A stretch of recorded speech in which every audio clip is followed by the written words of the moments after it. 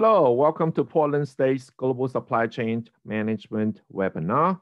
My name is Daniel Wong. I'm the Program Director in charge of the Global Supply Chain Program at Portland State. This framework discussion really came from the research work that we did over this past summer. The work that really contributed to this is really from my former students. Their names are Huda, Washnik, Abdul Khattah, and Morel. So, as we live through or still going through this pandemic, we noticed that there are quite a few companies doing quite well, and there are also a lot more companies not doing so well. So as we think about companies that are not doing so well, we really have to understand what is it that they're doing not working, right? In order to answer the question, we really look at many companies over the last few months, and basically it's pretty consistent around all these companies that have not performed well during the pandemic situation. Really, what it comes down to is the fact that the current global management practice has been mostly focusing in cost, right? So you designing a supply chain to really run on efficiency, run on being the lowest cost, and you make a lot of sourcing decision about outsourcing your production from the US to a lower cost country. By doing that, you basically increase your lead time to act or to react, right? So for example, if you give a PO 6 months ago that you want to order two containers full of product, well, after you provided the PO to your vendor, it's very difficult to cancel those unless it's already written in the contract. Most likely are not, because your lower cost vendors do not have the capacity to procure the raw material and also being able to stop in midstream of their production, right? So once the containers are already loaded on the vessel on its way over to the West Coast port, those cannot be able to turn around. So the fact that you make that sourcing decision so many years ago to really to focusing on cost, take products out from the US to a lower cost country, and also trying to operate in more of a leaner environment where more of a JIT rather than building up inventory in case that you need them. So when you talk about JIT inventory policy, you are really not talking about just in case, right? Just in time basically mean as lean as possible as long as you don't have stock out. Okay, if you don't have stock out, you seem to be okay. So that's what has been happening for the last 5 or 10 years. In addition to that, a lot of companies, they have implemented their ERP system. However, the ERP system are really not meant for provide visibility for their supplier. At the same time, their suppliers' ERP system are not visible to the customer. So when you have a kind of system are not talking to one another, you really have no visibility, right? So in addition to those, what else is missing in today's global supply chain management area? Well, we saw a few things, right? One of them is they don't have a budget that built in place. They don't have a way to react. They don't have a way to flex the muscle to say, okay, let's spend the money to make sure that we can react. So they don't have a line item in the budget.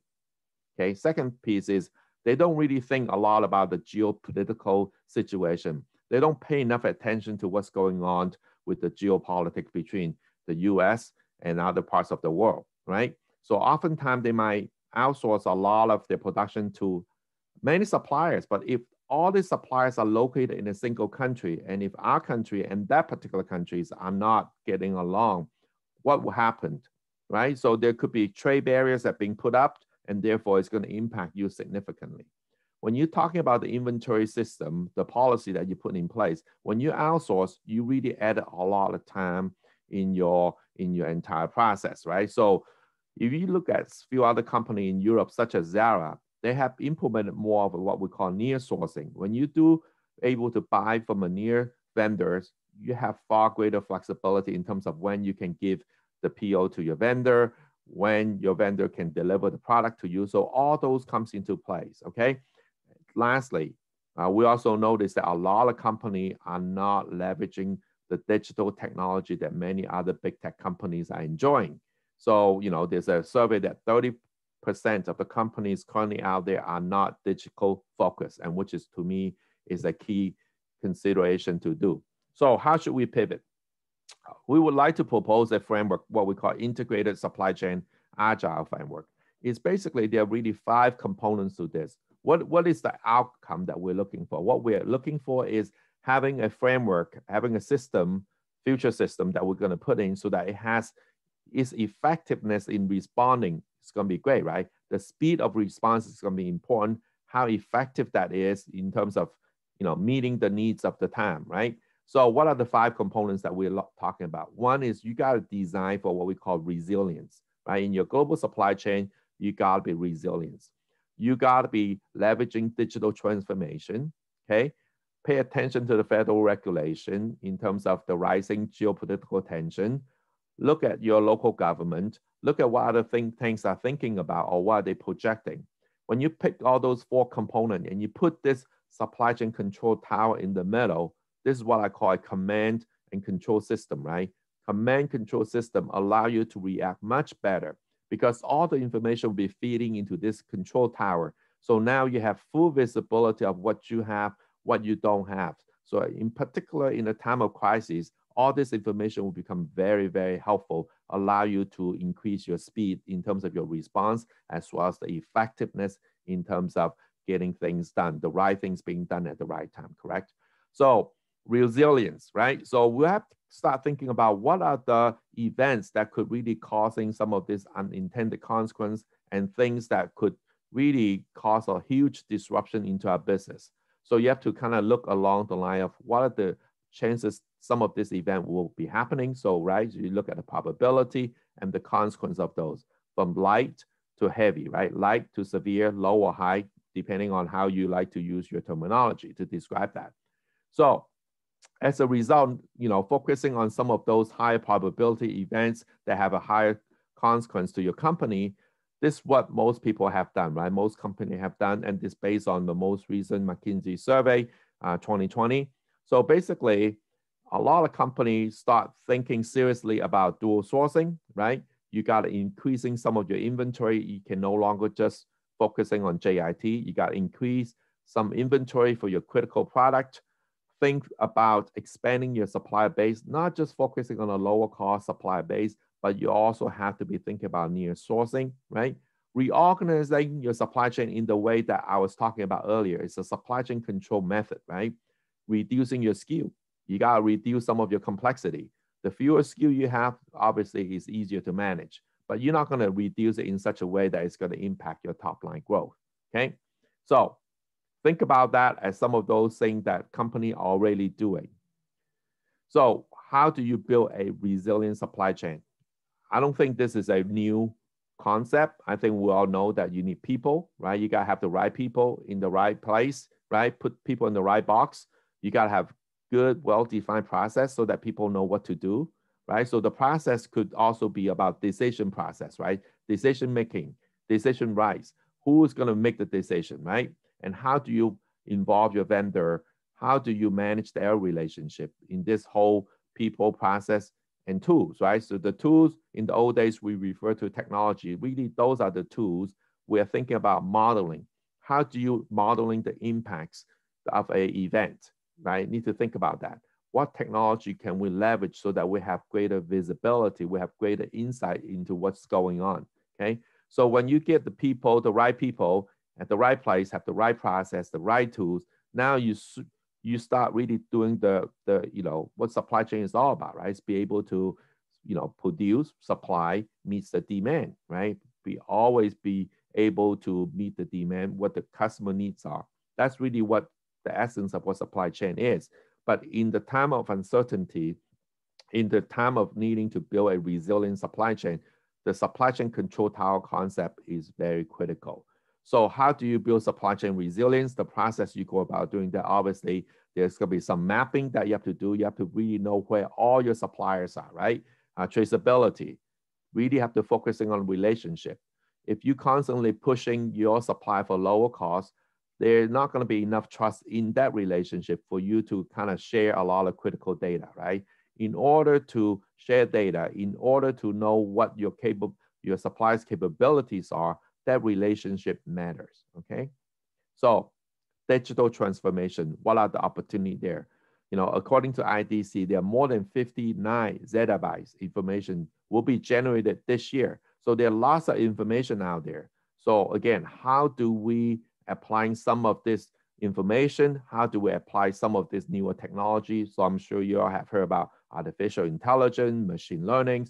So how do you put all those together, right? So this is where we say, make sure we're leveraging the existing technology that we know that are really useful, AI, machine learning, big data, right? There's so much data that's coming at us. So do you have a process put in place to garner, to really, leverage those data so you can get a greater insight into your suppliers' situation, into the market demand situation, into the geopolitical situation.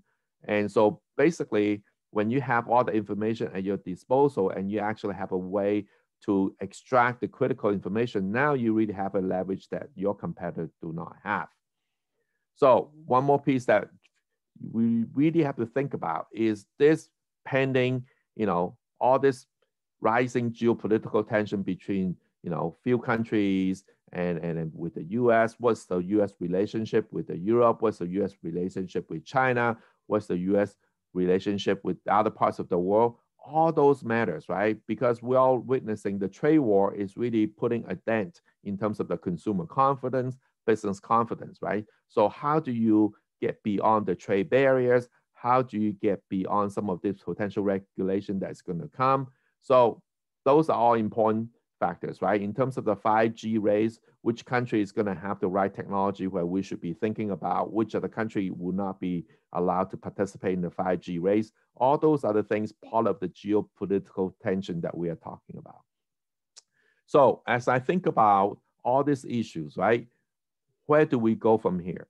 So this is where I say that, supply chain strategy, right? So if you're in a position where you're going to drive, you're going to develop supply chain strategy for your company, you really not ought to think about just on cost, right? You ought to think about how do you build this agile, right? Your supply chain need to be responsive in a time of crisis, but not so costly where every day is going to cost you more than 2 times as compared to last year. That is not an acceptable solution, right? So what is the new desirable operating environment for your company? So this is going to be more like company to company specific, okay?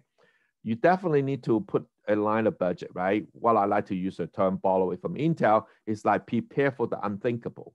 What are the potential events that will happen when you think about, right? So you got to put a line item to it so that you can start spending some of the money to build up the, flexibility to deal with those, okay?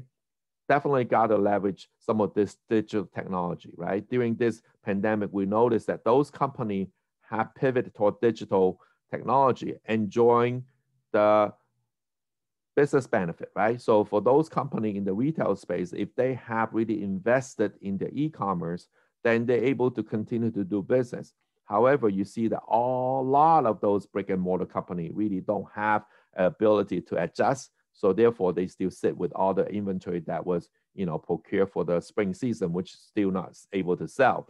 But for those that have the digital channel able to push the product to the consumer, now they're able to enjoy, the business volume, right? Because now we're stuck at home, so we're going to do a lot more e-commerce. Okay. What about supply relationship, right? Can you pivot beyond just a low-cost country? Can you dual sourcing, where maybe some of those vendors a little bit more expensive when you think about near sourcing, but perhaps you can apply 80-20, right? 80% of your sourcing components will be at the lower cost country, where the other 20% perhaps could be at a near sourcing location where it gives you the flexibility that you need, right? Also pay attention to some of those think tank foundations, such as the Gates Foundation. They're predicted about the oncoming pandemics, that the impact it will have, right? So if you look at Eric Schmidt for his own foundation, they already talk about potentially there'll be some decoupling, potentially there'll be some 2 different internet where one is, run by the West, the other one is run by the East, and therefore, all those things could potentially have an impact. So let's not just sit and, assuming they're not going to happen. Why don't we take advantage of some of the budget line item that we put in, some of the budget that we have available, start building some of those basic, step that we could potentially dealing with that, maybe assigning people to start monitoring those more, ready available. So the bottom line is we got to get ready, right? So the way we get ready is basically you cannot sit. You got to start thinking about this. You got to put the right people in the right box. You got to put people not just in the right box, but also have the right processes, right? You got to give them the right tools. And you got to rethink about your organization. How do you put in this, supply chain control tower concept so that it can really serve the purpose, okay? So that's what I'd like to share with you. So I really want to take a quick minute to thank you for your time for joining our conversation today. So if you have any questions, please feel free to reach out to me, okay? So thank you so much.